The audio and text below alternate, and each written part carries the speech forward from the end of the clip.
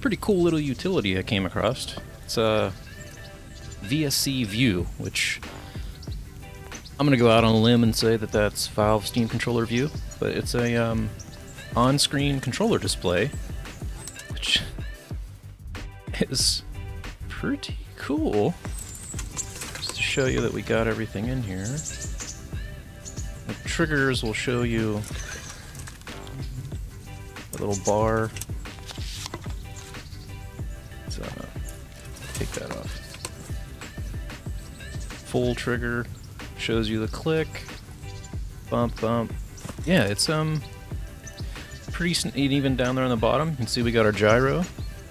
It's a pretty cool little thing here. I mean, that's one of my great frustrations is trying to do Steam controller videos and showing the controller. Like, I usually show my controller green screened, which looks pretty good, but I will completely admit that it's a pain in the ass. It's a lot of frustration getting it to look good, and just a lot of setup time to get my lights figured out and get everything configured the way it needs to be. This, though, I can just pop this in here and boom. I mean, I could, if I wanted to go crazy, I could even create a skin for it to look like my controller. But still, I mean, this is a really cool little program that you can use, you know, if you just want to hop on Twitch and stream some and show the controller. I love that. This is really cool looking. I'm just staring over at my OBS screen to look at it. So anyways, that's what it is. If you're curious, I will have links in the description, and let's get out of game and let's do a little tutorial. Show how to set it up, how to use it. Let's go through the whole thing. Yeah, so alright. Go to the link, I'll put it in the description. I mean, you can see he's updating it, which is awesome.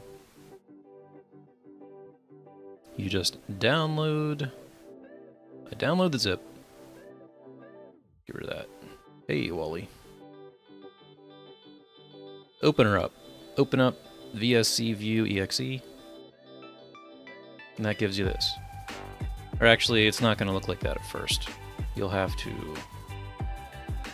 We can go no gyro. So you give it the theme. Choose the controller. I'm not entirely sure. I had to go with the second one. Like, if I do this, it's not registering. Go to this. That's mine. So you want to go to window capture. Add window capture in, and then select the VSCView EXE window. And then, from there, you'll want to go to filters and just add a color key. And then I did green. I think that, well, yeah, we can just do there. Yeah, the default had a lot of noise on it. I had to, play around with those a little bit. And I'm sure through further tweaking I could get it better. Or try a different color. Like right there, it's kind of getting the... taking out the A, but wasn't too big of a deal for me. Just as a quick and dirty little thing there on how to get it in, though. I mean, that's pretty simple, and it looks pretty good. I mean, I would maybe like it to be a little bit more compact, like maybe having the trigger stuff under, in that space, just to ease up how much space it takes. But that's that's just being critical. It is still a really cool little utility, and I thank him immensely for making it. And, if you just want to make some quick content and not fuss with the webcam, which is a huge pain in the ass, this makes it a lot easier. Yeah, that's a really cool little thing. I dig it.